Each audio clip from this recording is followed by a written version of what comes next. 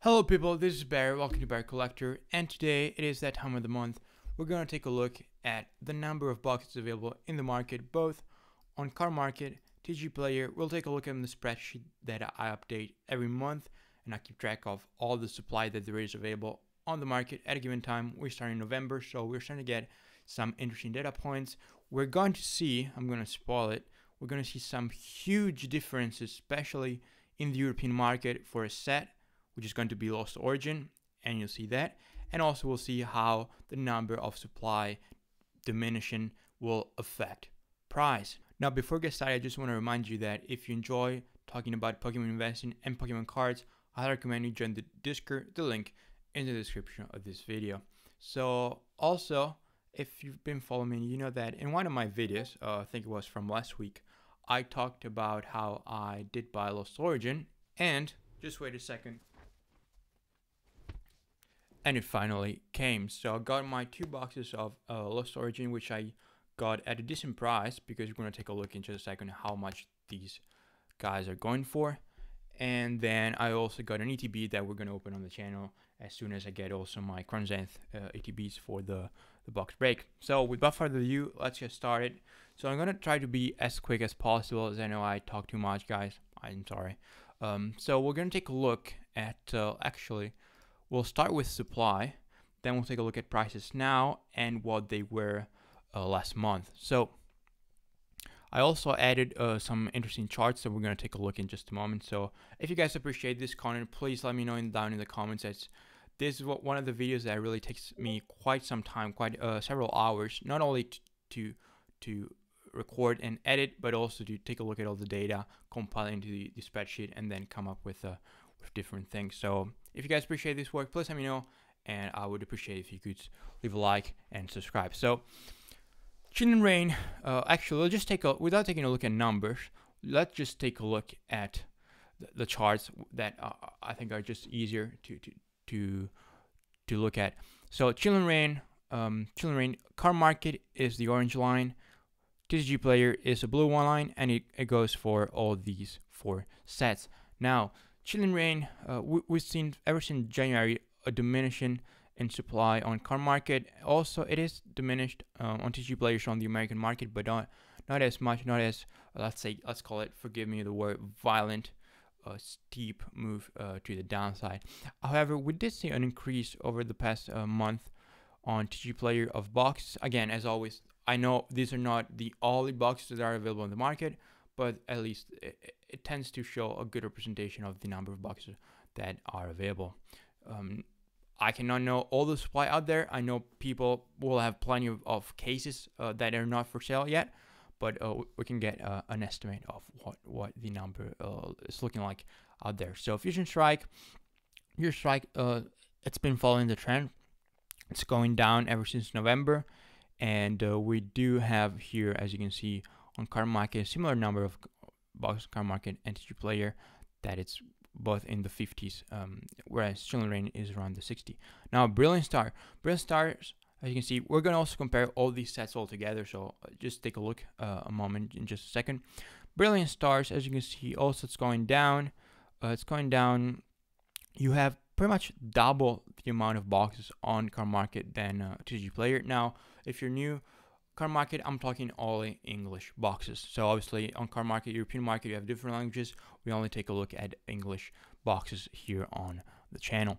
And Astral Radiance, very interesting. Let me zoom in. As you can see here on the European market, you had basically 100 boxes are gone from the market in just a matter of not even a month. So that's pretty interesting. I wonder what happened there.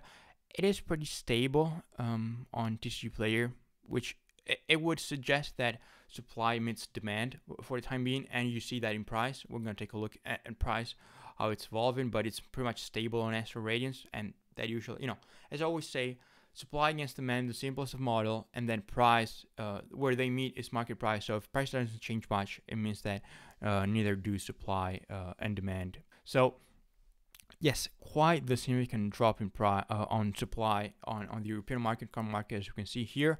Now, that Lost Origins, as I said, we're going to see a huge number of boxes that are gone from the market. If you look at CardMarket, unfortunately, Lost Origin, we've been only keeping track for a couple of months, so we don't have enough data, and that's why you don't see a chart yet. Well, obviously, as soon as we do have enough data points, we'll start to draw a line chart for Lost Origin as well as Evolving Skies. So Lost Origin, at the beginning of the month, March 3rd, you had 334 boxes on CardMarket, 82 on TCGPlayer. Today, you have 104 boxes on CardMarket.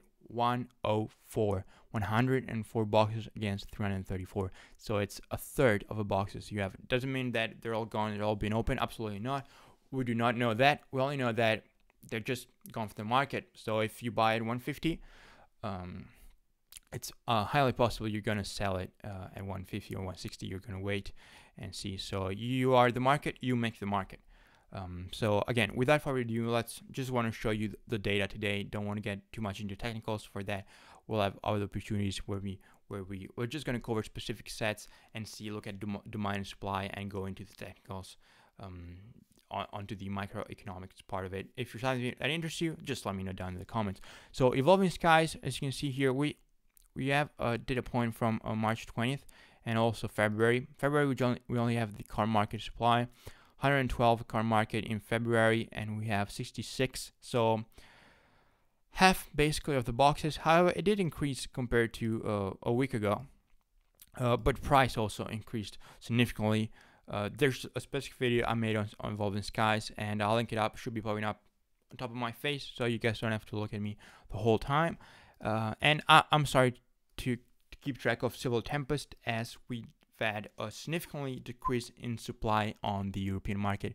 We've had roughly 1,000 boxes on Silver Tempest on CardMarket, and now we have 350. So interesting to see what has happened there. Now let's take a look at how prices are evolving. So to do that, I'll bring on the latest update that I had on the channel. So Chilling Rain, as you can see here on CardMarket, last month we had 150, the lowest listed, 160, and then a ton around 170.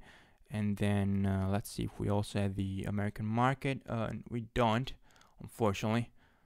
But the good thing about TCGPlayer is that you do have on TCGPlayer you have the chart, the price line, whereas on CardMarket you really don't. You do, but it doesn't really show what's actually happening. Also because you have different languages, and this chart keep track of all the different languages. So it's really I don't rely on it.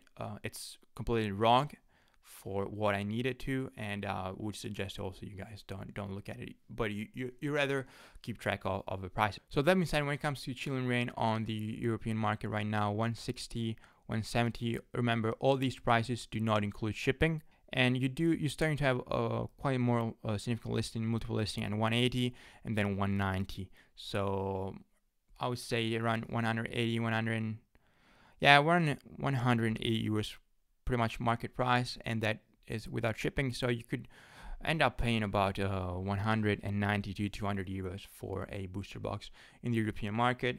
Against, again, it really hasn't moved much, as you can see here, 165, 170, so about 10 euros. And then if we look at the American market, we can see here how it did increase, and it now listed for 190 shipped, 195, 200, so just south of $200 for a box of Chilling Rain in the American market. Now let's get back to Brilliant Stars. Brilliant Stars on the European market, and let's get back to the video. So for Brilliant Stars, where is that? So Brilliant Stars right here, the European market, you had it at 165 to 170, and right now it's still the same price, really hasn't changed much. And we also see in the number of boxes for both Brilliant Stars, Chilling Rain, and Fusion Strike, the number of boxes, so the supply on the European market as well as the American market hasn't changed much. Where it has for Astral ratings and Lost Origins as well as Evolving Skies. So we're going to take a look at those in just a second. So Brilliant Stars here hasn't really moved much, still 175, 170. And if we take a look at the American market, we can also see how it really hasn't moved. Brilliant Stars is still available on the Pokemon Center. I'm talking about the US. Obviously, we do not have a Pokemon Center in the European Union. There's one in the UK, but it is outside of the Union. So, as you can see here, listed for as low as $170. So roughly what you could get it for on the Pokemon Center, as I would believe $143. But you know, if you need to add taxes on it and shipping. So moving on to the next one, which actually let's go on to Fusion Strike, which is right here. Forgive me for the confusion. So Fusion Strike, let's get back to the video, last month video. Fusion is right here. We had it a 150 for 2 Spanish sellers, and then as low as 160, 165. So that's it's different. You have here 150, 0 feedbacks, and then you jump straight onto 180 single listings. The only multiple listing is sitting at 205. Again, all these prices in the European market do not include shipping. So it moved, I would say safely, slightly below 200 euros is now the market price for Fusion Strike in the European Union. As we also know, it did change as well in the American market, as it is now selling for 230, 200, and 32. As you can see now, it's already selling for 240 in the American market. Now let's take a look at again the number of boxes of Fusion Strike. As you can see, they both on the European and the American market, they came down. Supply has diminished, so you can see how price also reacted. But if it's different, because also on Chill and Rain, supply diminished, but prices haven't increased as much. So what does it tell? What's it telling us? Demand for Fusion Strike is higher than Chill and Rain. I'll see it again. We can see both on the European and the American market that supply for Chill and Rain has diminished, especially in the European. On the Americans, it's actually increased, but just by not a certain number of boxes. And prices, as we just seen, haven't really increased as much. Whereas on Fusion Strike, the number of boxes diminished, but not significantly. You see 25 boxes difference in the European Union, and 5 boxes difference in the American market. But price has increased quite significantly, over 20% increase over the last month, and that tells us that demand for Fusion compared to the same amount of supply has increased. So demand for Fusion Strike, as at least right now, is higher than what is for Chill and Rain.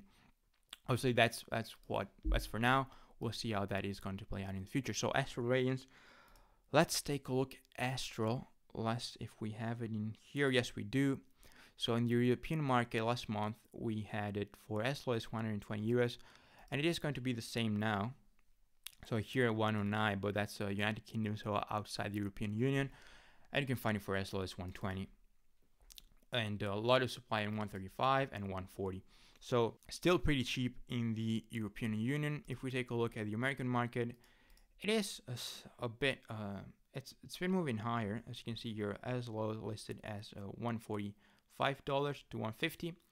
So it's pretty much selling again for what is MSRP, and this is also another set that is available on the Pokemon Center in the US, unlike Fusion and Chillin'.